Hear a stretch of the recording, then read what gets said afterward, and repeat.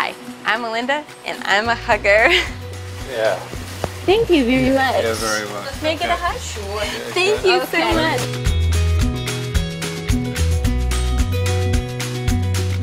When I moved to North Carolina, it felt so lonely because no matter how many people I met, I just was missing the connection that I had with family and friends back home where we hugged often.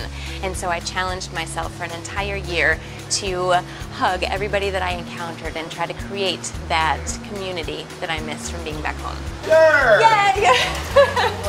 I don't know why, but I will give you one, honey. Thank you very much. Hugging has become a part of my life. I won't ever stop doing this. I won't ever stop hugging strangers and people that I've just met because it's a complete lifestyle change. It's just, it feels so good.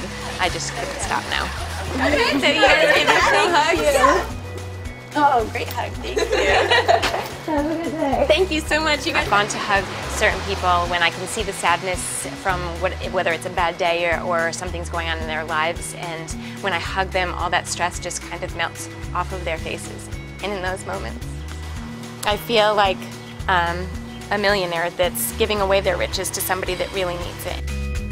My year of hugs has affected the people around me because I have a lot of friends that are telling me they're hugging more, they're sharing these hug stories with me, and even within my own family, my husband tells me how much more positive I am. He's happier. Now that my year is up, I will absolutely continue to hug people. It's become a complete lifestyle change for me, and this is just me. This is who I am now. I hugged people for an entire year and wrote about it.